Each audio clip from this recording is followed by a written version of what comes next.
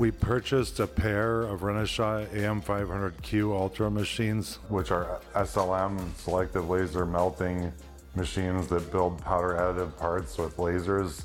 These machines have 4 lasers and have the unique ability to mark while recoating or melt while recoating, which improves their process efficiency. We've been looking at these machines for about 16 years in this process, but the machines are quite expensive. They cost something like 3 to 6 conventional CNC machines, and so the barriers to entry are quite high.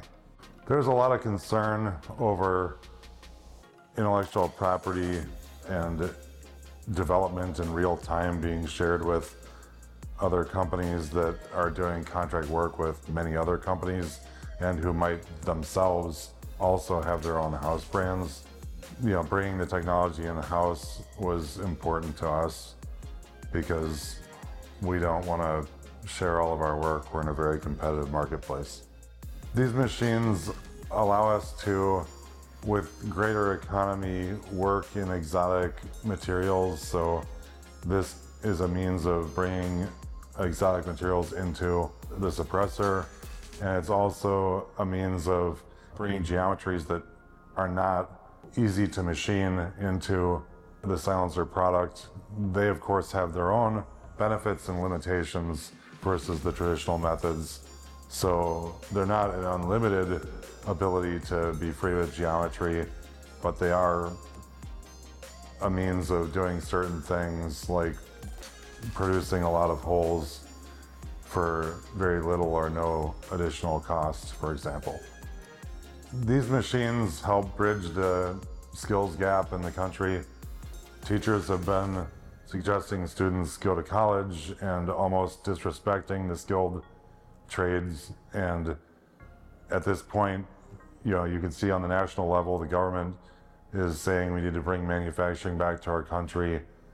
And that's because they see a tragic shortage of manufacturing personnel, and after decades of government incentivized outsourcing of our production, we're at a critical national defense crisis where we need to bring that manufacturing back. And additive is seen as a means of accomplishing that because it doesn't require skills to be quite as high to produce the parts. However, behind every additive machine, those skilled laborers with the CNC machines still need to do post-process operations, those parts, to make them usable.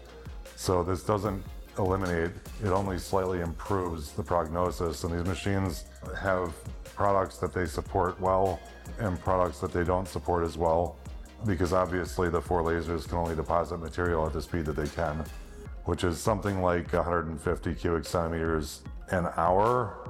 And those performance specifications are complicated, and only the manufacturers really understand what they mean.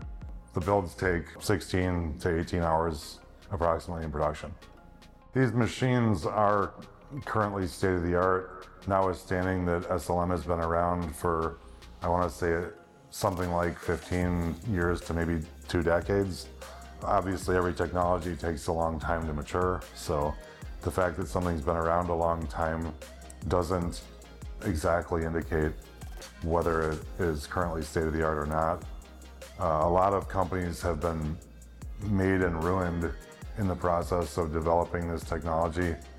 And the Renishaw people have mentioned that they don't believe that every shop will have one of these even in 20 years' time. So from that perspective, it's neat to be able to be working with such a state-of-the-art technology.